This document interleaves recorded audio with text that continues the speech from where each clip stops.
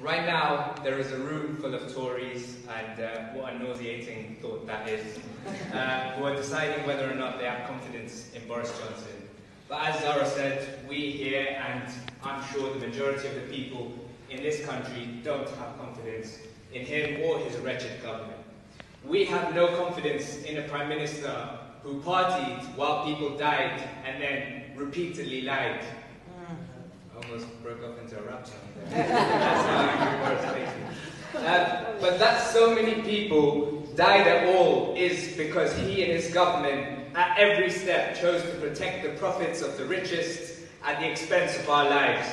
We have no confidence in a Prime Minister for whom the horror in Ukraine is little more than a distraction for his domestic crisis, who is sabotaging peace talks and prolonging the war and spending billions on weapons at a time when the clock on climate breakdown is running out, or indeed spending millions last week to celebrate an outdated relic, meanwhile telling us that people have to starve and live on the streets. This isn't a cost of living crisis, this is a cost of survival crisis, and it is a political choice.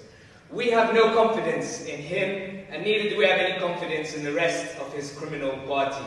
The Tories have for 12 years consistently cut public services, cut welfare, cut school meals, cut regulations on companies so they can use flammable cladding. This is a government with blood on its hands. A government that even now isn't focusing on helping people, but on passing authoritarian legislation to reduce our right to protest, to let the police spy on us and to arrest trade unionists, to send vulnerable refugees to Rwanda. Now, I've heard some people say that maybe it's better if Boris stays in power so that he can wreck the Tory party from the inside, or that if he's replaced it will just be another Tory. But we should welcome anything that weakens the Tories. The only difference is that we're not going to wait around for their internal squabbles. We can't afford to hang around and let the Tories stay in power. This is a fight for our lives, and that means we need to fight. This isn't a fight that's going to take place in Parliament. Neither the Tories nor the Labour leadership are on our side. We know that Mr. Useless, Sir Useless Starmer, would rather spend his time attacking the left than the Tories. But that should just make it clear for all of us that this is a fight that will take place on the streets, in our workplaces and in our communities.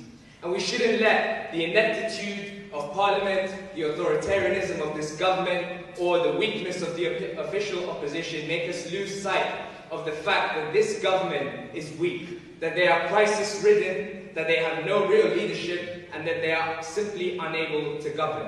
It's hard to think of another time that so many people have lost trust in the government, that so many people can see through the lies, that the corruption and the collusion between Downing Street and the media and the police, who, when they're not letting the Prime Minister off, are strip-searching teenage black girls, or, as Delia said, tasering people on bridges, has been in full display.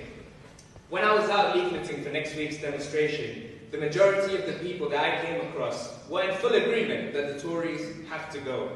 But what some people weren't sure about was what it is that we can do about it. And that is what our job is. It is to remind people about our strength, and that united and organised, we can bring the Tories down and we can win.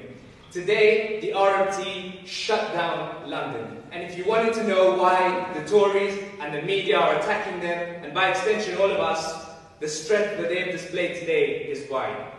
Cleaners, hospital workers, refuse workers, teachers, postal workers, lorry drivers, they are all fighting and they are winning. Communities are surrounding immigration bans and stopping deportations. And that's why they're scared of us. When we mobilize, that's us exercising our power. So next week, on the 18th of June, we need to bring our biggest energy and all our numbers out on the streets. We need to unite the labour movement and the movements against austerity, against racism, against war, against climate change. And we need to rebuild our roots and our networks in every part of the country. And we won't stop until we kick the Tories out. So I hope to see you all on the streets next week and every other time that we need to protest, because next week is just the beginning of the fight back. Solidarity.